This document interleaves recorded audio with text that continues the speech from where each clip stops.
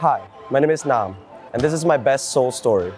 I've never been really into shoes until my dad bought me a pair of Adidas Top 10. It was my first high top pair. It was all white. I remember falling in love with it immediately, and when I put it on, I felt so confident that I was on top of the world. And from that point on, I knew that I wanted to go get into sneakers. And every time I pick an outfit, I have to pick from the feet up, because shoes make me feel confident, but at the same time, when my shoes get dirty, it makes me feel very, very vulnerable.